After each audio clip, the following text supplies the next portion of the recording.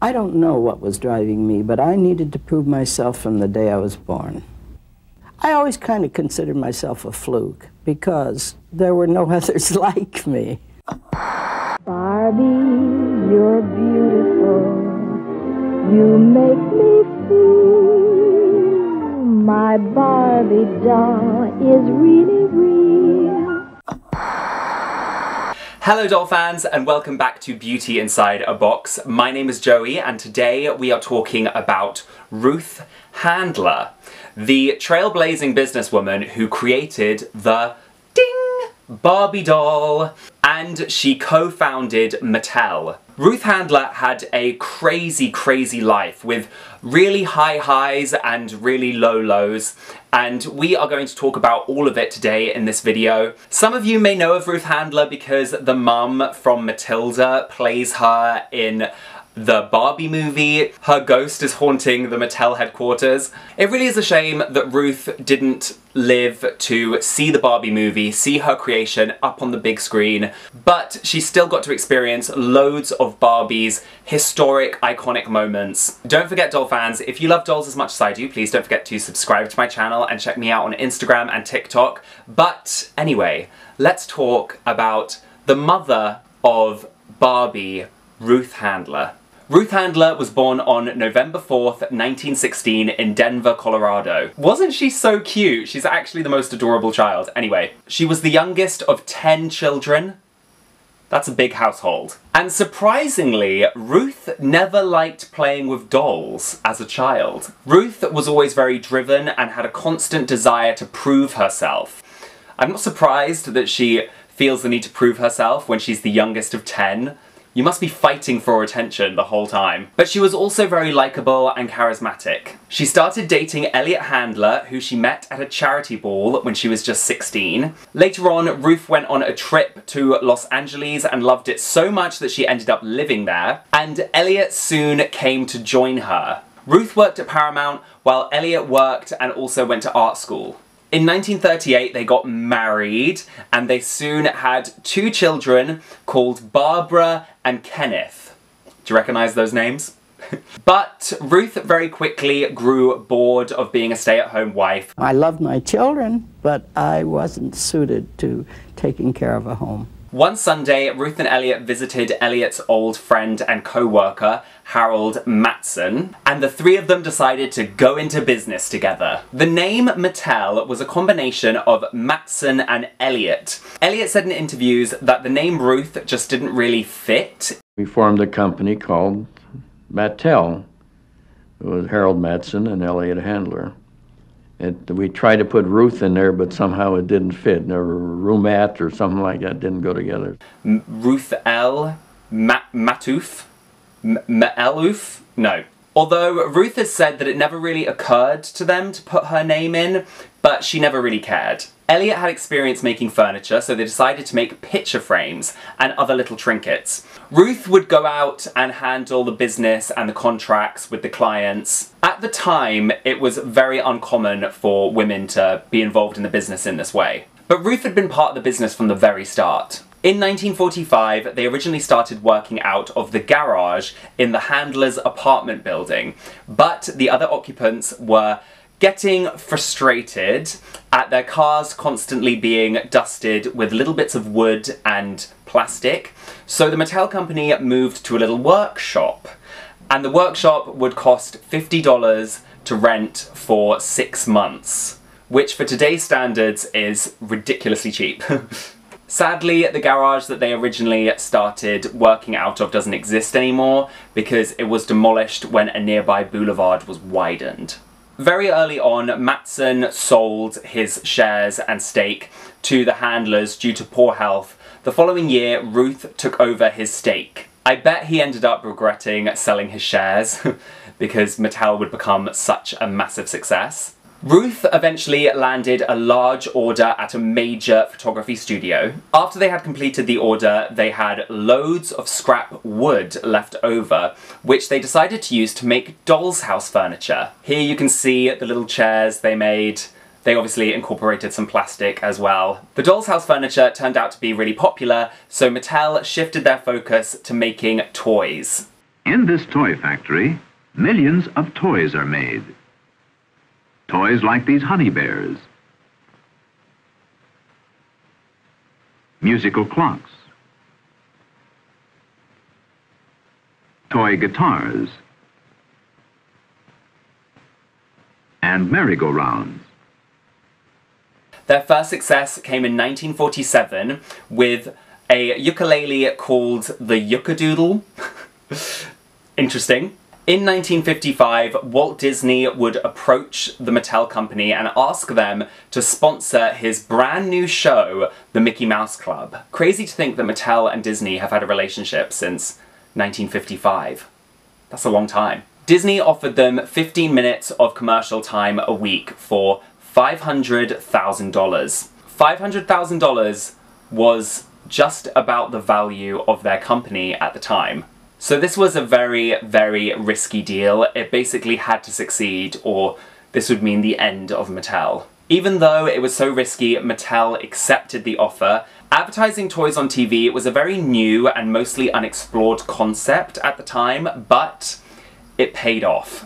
The Mickey Mouse Club was a massive hit, and Mattel increased its sales by 25%. Meanwhile, in the late 1950s, Ruth observed her daughter playing with paper dolls. These dolls looked like teenagers and adults, and Barbara would act out aspirational stories about being a teenager and going to parties and stuff like that. I had observed my daughter Barbara playing with her friends on the floor by the hour. They would play with adult paper dolls. This is what kind of stuff you were playing with, Debbie Reynolds. Oh boy, that's a neat one. Then, of course, Ruth had the idea, what if we could make a three-dimensional version of these paper dolls, a teen fashion doll? I tried to convince Elliot that we could make a three-dimensional doll and create such play patterns. And he said it'd be impossible for us to do. At the time, as is well documented at the very beginning of the Barbie movie, most of the dolls on the market were only baby dolls and other dolls which would encourage the child to play out maternal, nurturing roles. Ideal Toys, one of Mattel's competitors, did have a couple of dolls that were sort of like fashion dolls that were out at the time. For example, Miss Revlon. I made a whole video about the dolls of the 1950s if you want to have a deeper look into the other fashion dolls that were available before Barbie. But Miss Revlon's popularity was very short-lived. And also, she didn't really look like an adult. She looked more like a 12-year-old, and most importantly, she didn't have breasts. Ruth was insistent that their fashion doll would look like a grown-up and therefore would have breasts. Why was it important to you that this doll have breasts? The whole idea was that a little girl could dream dreams of growing up, and every grown-up that she saw had breasts. But the men in the company really didn't like this idea. They thought it would be weird and creepy to make a doll with breasts to give to children. So the idea was shelved. But Ruth remained determined to make her adult doll with breasts. A while later, the handlers were on a trip around Europe when Ruth saw a fashion doll in the window of a German shop. The doll was called Build Lily. She was based on a racy, kind of suggestive comic strip character from the Build newspaper. And the doll was originally made to be a novelty gift for adults. But the doll had interestingly become quite popular with German children. Ruth used Build Lily as an example of how a adult fashion doll could be a success. Wait a second, had you gotten past the breast issue with these guys? By now I was in command. So you went and said, do this thing, and they went, yes, ma'am. Well, not quite like that. My husband really headed all design activity, and by the time we had bought that doll, I had already convinced him too. Oh, okay. He now saw the light. We gave up and we lost our resistance to everything.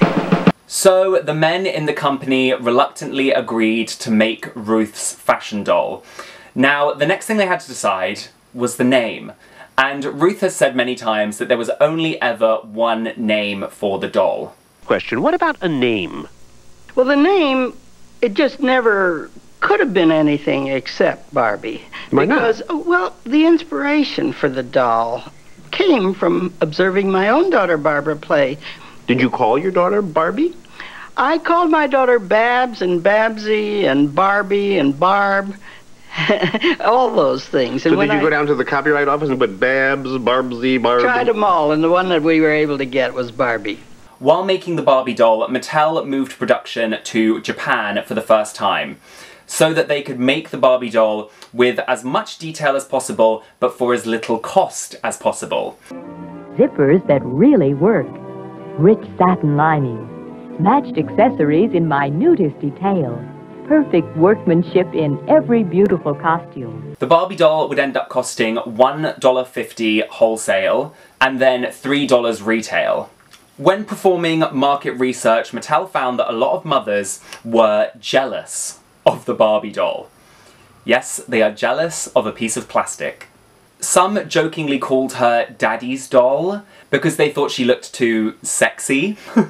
So Mattel shifted their marketing strategy to promote Barbie as a teaching tool, to educate young girls about proper grooming and grace. If you were Barbie, the glamorous teenage fashion model doll by Mattel, you'd have a fabulous wardrobe created for you by Mattel's famous designers. Like this spectacular form-fitted evening gown, handcrafted with exquisite detailing. Most elegant style. Only Barbie has such a magnificent wardrobe. When creating the Barbie doll, Ruth was met with resistance at pretty much every stage of development. When Mattel debuted the doll at the 1959 Toy Fair, most retailers were uninterested. But when she went on sale, mothers and daughters were very interested, and she was flying off the shelves. Especially after the doll was advertised during the Mickey Mouse Club, retailers were desperate to restock the doll to meet demand. We were very, very disappointed initially at Toy Show. Half of our customers didn't want to buy the thing. And so I was telling Ruth, see, I told you, you know. But as soon as he got on the counter, I was wrong, she was right. The mothers and children bought those dolls and those clothing so fast that the consumer made the Barbie doll an instant success. Mattel sold 351,000 Barbie dolls in 1959, and by 1963 there were over 2 million Barbie dolls sold. And Ruth Handler had become one of the biggest, most successful toy executives in the industry, and she was also the only woman executive in the industry. Who run the world? Ruth Handler. A little side note here, a little tangent.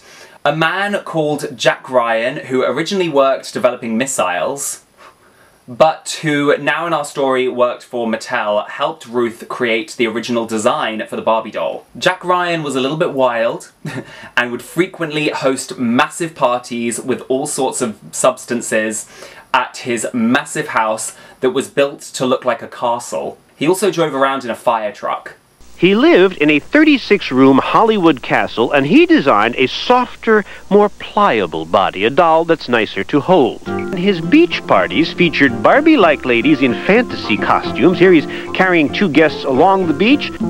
Was Jack as crazy a person as one gets the impression he was? Yes. He had lots of fun, and we had lots of fun. It was a fun atmosphere. Ruth and Jack would later get into a dispute about who was responsible for the Barbie doll's design. Jack's relationship with Mattel soured, and in 1980 he sued Mattel for royalties, and the company settled out of court. After all of this, Jack unfortunately unalived himself in 1991. Meanwhile, Barbara, Ruth's daughter, didn't like the Barbie doll. She found it embarrassing that the doll was named after her, and she resented her mother for not being around or available as much as the other kids' mothers at the time. And this really upset Ruth. I didn't know they were naming a doll after me until suddenly the doll was out and named, and everybody was coming up to me about it. She was very confused. She had very mixed emotions. to put it mildly. I really didn't like it at the beginning because I couldn't adjust to it. But you at one time made me quit calling you Barbie. But they clearly reconciled later on in life because later Barbara would speak very highly of Ruth in interviews. Ruth's son, Kenneth, also resented having a doll named after him. Apparently, the kids at school would bully him because the doll had nothing between his legs. Kids can be so mean. Ruth also said that she struggled being a woman in the male-dominated world of business, but she was very good at standing her ground and holding her own, eventually getting a reputation for being a strong and quite ruthless leader. Ruthless? Ruth is ruthless. Anyway. Do the guys treat you as another guy? They don't know how to treat me. They're very mixed up about me. She's mentioned in interviews that men would often feel quite unsure around her and would not know how to behave, but she would use their confusion to her advantage during negotiations and meetings. She mentioned that she once had a meeting with a man and he told her afterwards that he was expecting her to behave like a man. Sitting back, wearing a suit, holding a cigar.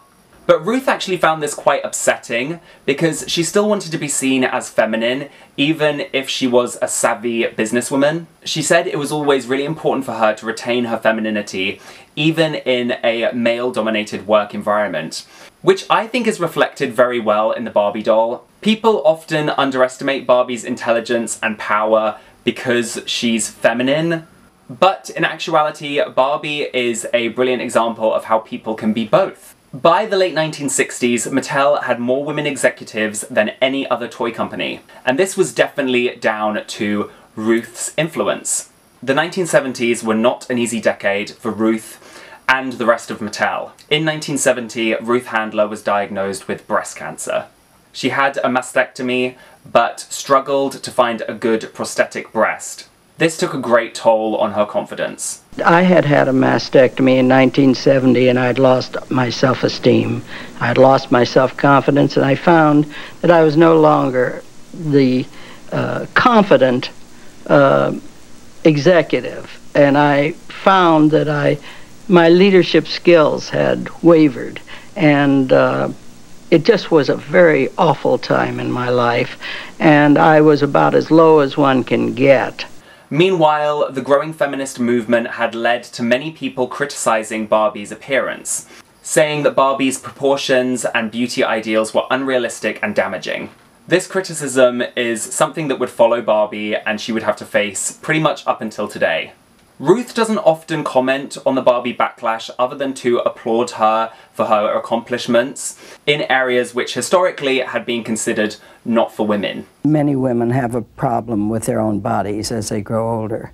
I cannot believe that the doll causes that. In the beginning, Barbie just seemed to be consumed with what she was wearing, just clothes. Connie, the whole concept of Barbie was that her clothing would permit the child to pretend they were in a certain kind of activity. The oil crisis also made production of the dolls difficult, and so cost-cutting measures were taken. In 1972, Mattel reported $30 million loss, and Mattel's stock had hit an all-time low. In 1974, the SEC charged Mattel with fraud. Ruth Handler was named as one of the Mattel executives that had purposefully hidden embarrassingly low sales figures to protect Mattel's stock price from falling any lower. In 1975, Ruth Handler resigned from Mattel, somewhat reluctantly. A year later, Ruth and 4 other Mattel executives were indicted. Ruth pled no contest.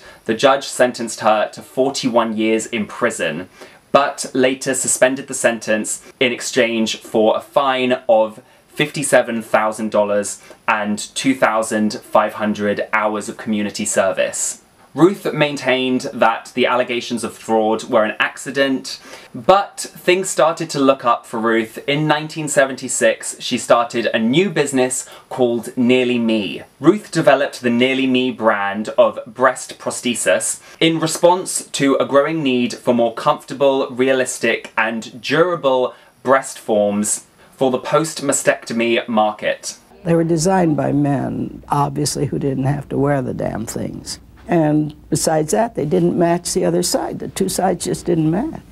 Losing a breast is not the end of the world, ladies and gentlemen. Ruth had always felt quite isolated from other women because of her interest in business, but when starting her breast company, she spent a lot more time talking to women and relating to women, and she grew to really appreciate and respect women and her new female friends. She also said in an interview that she had never really considered herself a feminist, but she definitely does now, and realized that she always had been one. Ruth had gone from fighting for a fictional woman to have breasts to fighting for real women to have breasts. Ruth even said herself, "Somehow my life has revolved entirely around breasts." And Ruth, as always, was great at promoting the new product. I want you to feel. Suppose they're tuning in right now. She named her new company Ruthton Corp. So, after all these years, Ruth finally had a company named after her. In 1989, Ruth unfortunately lost the other breast to cancer, and in 1991, she sold the brand Nearly Me. But she would continue to spend a couple weeks a year promoting the product because she said it was the work that meant the most to her. Understandable, but poor Barbie. I knew that if I was going to make an issue of the whole subject of breast cancer, I may as well do it right. Millionaire inventor Barbie doll says, know the consumer's needs, then make it cheaper and better. Women at the top. Double success. After retiring from Mattel, Ruth Handler launched another successful company manufacturing artificial breasts for cancer victims. In 1994, Kenneth Handler, Ruth's son, sadly passed away at only 50 years old. Ruth publicly announced that the cause of this was a brain tumour, but it was later revealed that he in fact died of AIDS complications. He had come out to his parents in 1990 and acknowledged his diagnosis, but he was married to a woman at the time and they had 3 kids together. Ruth's ambition and constant need to prove herself would ultimately make it hard for her to ever really consider herself a success. Which is ironic because Barbie is one of the most successful toys in the world, and she's also a vision of perfection. Do you think today that you have proved yourself? That's a hard question to answer. I guess so. I get the feeling that you cannot declare success. Well, I've had a lot of bad things happen. And so, you got me. Can you stop this for a minute? I don't know what happened to me. This is a woman who does not cry easily. The problem with me is the extremes are so great. The heights are so high and the depths are so low. And there have been more lows in recent years. In June, her son Ken died of a brain disease at age 50. And for 25 years, Ruth Handler has been fighting breast cancer. You obviously realize the irony of creating Barbie and insisting that she have breasts. Yes. And the fact that you have the loss of your own. Yeah, it is ironic. Somehow my life has evolved around breasts, purely by accident, I'm sure. Ruth Handler passed away in California from complications during surgery for colon cancer on April 27th, 2002. She was 85 years old. She was buried next to her son. Her husband, Elliot, passed away 9 years later at the age of 95. Ruth Handler was a trailblazing businesswoman. And just like Barbie, she was an unstoppable force. You are successful. I know that. I know that. Over and over and over again, people said to me, "Thank you for making my life better." On 1 or 2 occasions, they told me they were Nearly Me wearers, and that I understood. I don't want to put Barbie down. I am learning that she is far more important than I could have ever myself understood. It thrills me to walk into an airport and see a child carrying her Barbie doll, or be in an assemblage of people and have a child playing with her Barbie. It's a great thrill. I'm humbled by the whole thought that we could have had that much influence. And yet I know that we did. There we go, doll fans. That was the history of Ruth Handler, the creator of Barbie. Let me know what you thought of Ruth Handler's story. Also, don't forget to like this video if you enjoyed it and subscribe to my channel if you're new here. And don't forget to check me out on Instagram and TikTok and check out some more of my videos, of course. And I will see you really soon. Bye!